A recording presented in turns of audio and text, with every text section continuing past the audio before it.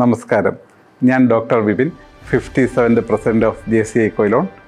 ഇന്ന് ഏപ്രിൽ 22 ലോക ഭൗമദിനം. 1970 ഏപ്രിൽ 22-ാം തീയതി അമേരിക്കൻ ഐക്യനാടുകളാണ് ലോക ഭൗമദിനം ആദ്യമായി ആചരിച്ചു തുടങ്ങിയത്. വനനശീകരണം, ആഗോളതാപനം, വായു ജലമലിനീകരണം ഇവ മൂലമുണ്ടാകുന്ന കാലാവസ്ഥാ വ്യതിയാനം ഭൂമിയിലെ ജീവജാലങ്ങൾക്കും മനുഷ്യനും ഒരേപോലെ തന്നെ ഭീഷണിയാകുന്നു. ഈ കാലത്ത് ഭൗമദിനത്തിൻ്റെ സന്ദേശം ലോകത്തെ അറിയിക്കുവാനായി JCI Quilon ഈ വീഡിയോ നിങ്ങൾക്കായി അവതരിപ്പിക്കുന്നു. Together we can. Tuvalu, we are living the realities of climate change, sea level rise, as you stand watching me today at COP26. We cannot wait for speeches when the sea is rising around us all the time. Climate mobility must come to the forefront. We must take bold, alternative action today to secure tomorrow. Faftailasi, Tuvalu Modetua.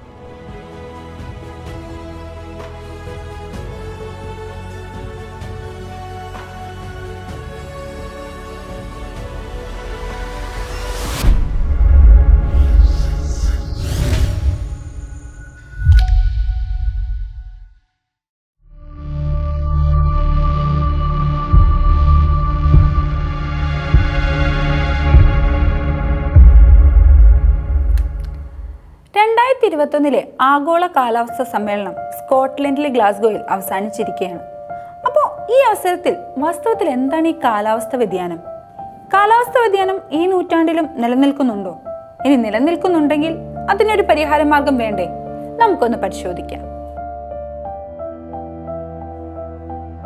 ആഗോളതാപനത്തിന് ഏറ്റവും വിനാശകരമായ ആഘാതങ്ങൾ ഒഴിവാക്കാൻ ഒന്നിച്ച് പ്രവർത്തിക്കുക എന്നതാണ് ഇത്തവണത്തെ ആഗോള കാലാവസ്ഥാ സമ്മേളനത്തിന്റെ ലക്ഷ്യമെന്ന് അധ്യക്ഷൻ അലോക് ശർമ്മ തന്നെ പറഞ്ഞു വെക്കുമ്പോൾ കാലാവസ്ഥാ വ്യതിയാനം ഈ നൂറ്റാണ്ടിലും നിലനിൽക്കുന്നവയാണോ എന്ന ചോദ്യത്തിന് ഇനി ഇവിടെ പ്രസക്തി ഇല്ലാതാവുകയാണ്.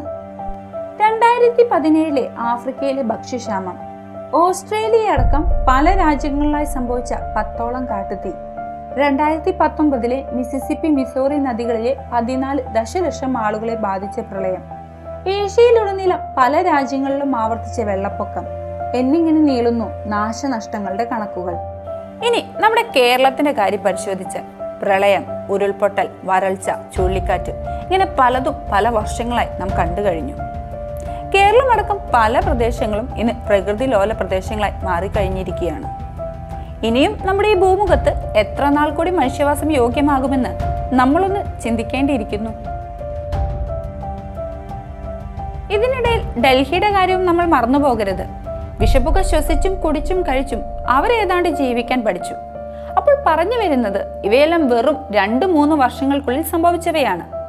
ലോകത്ത് സംഭവിച്ചുകൊണ്ടിരിക്കുന്നതും ആവർത്തിച്ചു കൊണ്ടിരിക്കുന്നതുമായ പല പാരിസ്ഥിതിക തകർച്ചകൾക്ക് പിന്നിലും മറിഞ്ഞിരിക്കുന്ന ആ സൂത്രധാരൻ കാലാവസ്ഥ വ്യതിയാനമാണെന്ന് നാമെല്ലാം ഇനിയും മനസ്സിലാക്കേണ്ടിയിരിക്കുന്നു. ഇനി കാലാവസ്ഥ വ്യതിയാനം എന്താണെന്ന് പരിശോധിക്കാം. കാലാവസ്ഥ വ്യതിയാനത്തിന് കാരണങ്ങൾ 2 വിധമുണ്ട്. പ്രകൃതിയുമായി ബന്ധപ്പെട്ടത്, മറ്റൊന്ന് മനുഷ്യനിർമ്മിതം. ഇതിൽ ആദ്യത്തേത് അധികം ചർച്ച ചെയ്യപ്പെടേണ്ട ഒന്നല്ല, കാരണം അത് പ്രകൃതിയാൽ സ്വയം നിർമ്മിതങ്ങളാണ്. എന്നാൽ മനുഷ്യനിർമ്മിതമായ കാരണങ്ങളിലേക്ക് കടക്കുമ്പോൾ അതിൽ ഏറ്റവും പ്രധാനപ്പെട്ടതാണ് ഗ്രീൻ ഹൗസ് പ്രതിഭാസം അഥവാ ഹരിതഗൃഹ പ്രവാഹം. ഭൂമിയിൽ ഊർജം ലഭിക്കുന്നത് സൂര്യഗോളത്തിൽ നിന്നുമാണെന്ന് നമുക്കെല്ലാവർക്കും അറിയാം. അതിൽ 30% അന്തരീക്ഷത്തിൽ തന്നെ നിക്ഷേപിക്കപ്പെടുന്നുമുണ്ട്. ഭൂമിയിൽ മനുഷ്യജീവന് ആവശ്യമായ ചൂട് നിലനിർത്തുന്നതിന് ഹരിതഗൃഹവാതകങ്ങൾ ആവശ്യമാണ്. Carbon dye oxide, methane, nitrous oxide എന്നിവയാണ് ഹരിതഗൃഹവാതകങ്ങൾ. നമ്മുടെ പ്രകൃതിയിലേക്കുള്ള അനിയന്ത്രിതമായ കടന്നുകയറ്റം മൂലം ഈ വാതകങ്ങൾ അന്തരീക്ഷത്തിലെ താപനില ക്രമാതീതമായി കൂട്ടുന്നു. അതിനെയാണ് നമ്മൾ ഗ്ലോബൽ വാർമിംഗ് അഥവാ ആഗോള താപനം എന്ന് പറയുന്നത്.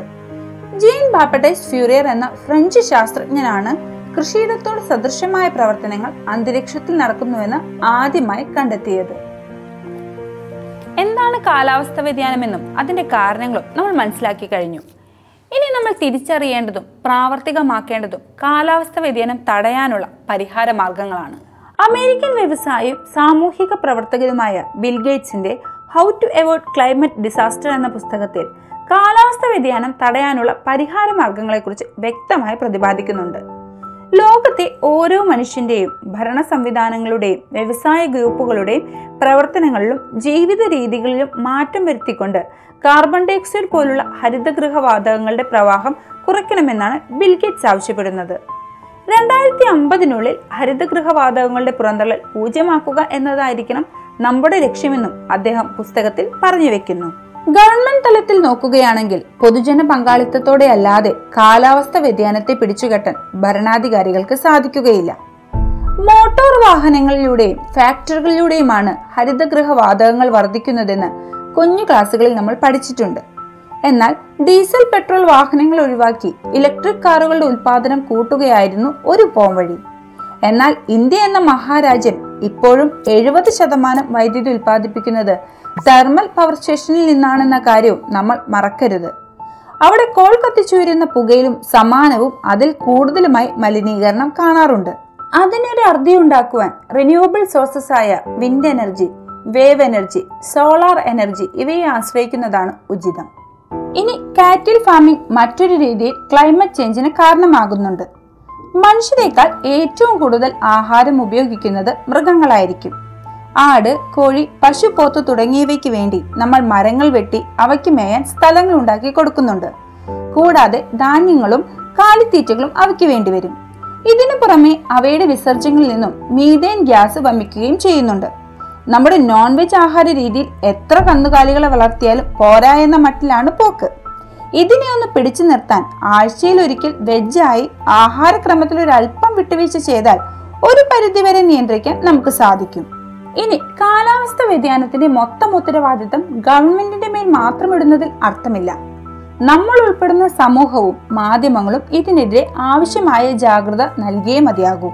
ഗാർഡിയൻ എന്ന ബ്രിട്ടീഷ് പത്രത്തിന്റെ പത്രാധിപരായിരുന്ന അലൻ റസ്ബ്രിഡ്ജർ വിരമിക്കുന്ന സമയത്ത് ചിന്തിച്ചത് ഇന്ന് മനുഷ്യരാശി നേരിടുന്ന ഏറ്റവും വലിയ പ്രശ്നം എന്താണെന്നും ഒരു പത്രാധിപർ എന്ന നിലയിൽ തനിക്ക് അതിൽ എന്ത് ചെയ്യാനാകും എന്നതായിരുന്നു.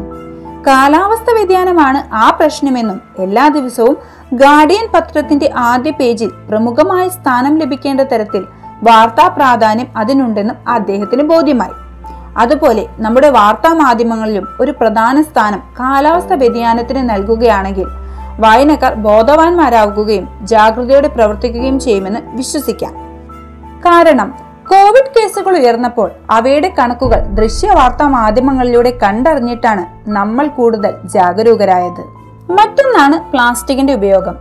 ഏറ്റവും കുറഞ്ഞ വിലയിൽ നിർമ്മിച്ചെടുക്കാൻ കഴിയുന്ന ഒന്നാണ് പ്ലാസ്റ്റിക്. അതുകൊണ്ട് തന്നെയാണ് അതിന്റെ ഉൽപാദനവും ഉപയോഗ സാധ്യതകളും ഏറുന്നതും. പ്ലാസ്റ്റിക് ഉപയോഗം പൂർണ്ണമായി നിർത്തുക എന്ന പഴയ പല്ലവി അത് എത്രത്തോളം പ്രായോഗികമാണെന്ന് കൂടി ചിന്തിക്കണം. അതുകൊണ്ട് തന്നെ പ്ലാസ്റ്റിക്കിന്റെ ഉപയോഗം മുഴുവനായും ഒഴിവാക്കുക എന്നതിനു പകരം റീസൈക്കിൾ ചെയ്യുക എന്നതായിരിക്കും ബുദ്ധിപരമായ പോംവഴി. കാർബൺ ഡയോക്സൈഡ് ആഗിരണം ചെയ്ത് വായു മലിനീകരണം തടയുന്നതിൽ പ്രധാന പങ്കുവഹിക്കുന്ന ഹരിത ഇടങ്ങൾ സംരക്ഷിക്കുക എന്നതാണ് മറ്റൊന്ന്.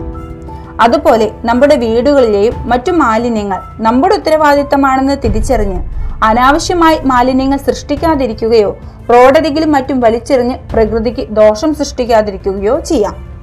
ഇതിലെല്ലാം ഏറ്റവും പ്രധാനം നമ്മുടെ പ്രകൃതിയെയും നമ്മുടെ ചുറ്റുപാടുകളെയും സംരക്ഷിക്കുന്നതിനായി നമ്മളെല്ലാം നമ്മുടെ ശബ്ദമുയർത്തുക, മാറ്റങ്ങൾക്ക് വേണ്ടി പ്രവർത്തിക്കുക എന്നതാണ്. മുൻകരുതലുകൾ സ്വീകരിക്കാൻ മടിക്കുന്ന ഓരോ മണിക്കൂറും നമ്മൾ നമ്മുടെ തന്നെ ഭൂമിയുടെ നാശത്തിന് കാരണക്കാരാവുകയാണ്. സേവ് എർത്ത് എന്ന ബോർഡുകൾക്ക് പകരം സേവ് ഹ്യൂമൻ എന്ന ബോർഡുകൾ സ്ഥാപിക്കേണ്ട സമയം അതിക്രമിച്ചിരിക്കുന്നു. അതുകൊണ്ട് ഇനിയെങ്കിലും നമുക്കെല്ലാം ഒന്ന് ഉണർന്ന് പ്രവർത്തിക്കാം.